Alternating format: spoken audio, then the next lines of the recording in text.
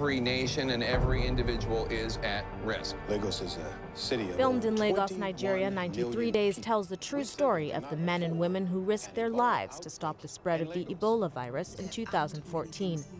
Directed, produced, and distributed by Nigerians, but boasting a significantly bigger budget and audience than standard Nollywood fare, it's one example of what some in the film industry are calling the new wave of Nigerian cinema. Nollywood insiders say the genre seems set to evolve and diversify, along with advancements in technology. Technology is getting simpler and simpler to learn and to use. I think that's definitely helped in the outputs that we see. So the pictures are better, they're clearer. And it seems modern technology is also helping Nollywood draw audiences in on a more personal level. Social media is also pushing a lot. So social media, the cast are having their fan base, they're engaging with their fans.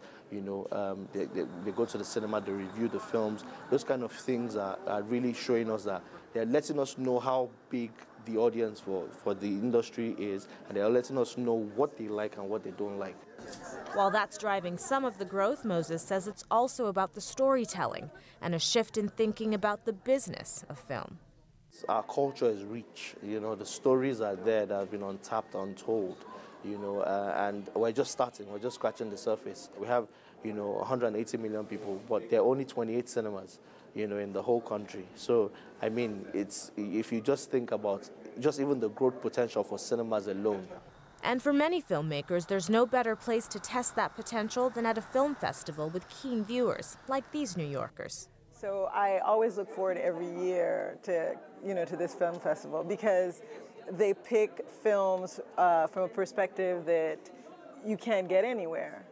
And it's surprising how these wonderful films, if you don't get them here, you're not going to get them on Netflix and, certainly not in the movie theater.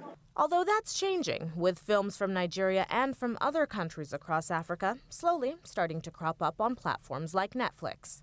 Bigger budgets mean bigger audiences and vice versa, producers say. And it's festivals like this one that tend to set the stage for wider distribution.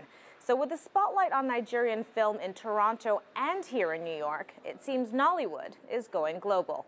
Chiahemen, CCTV, New York.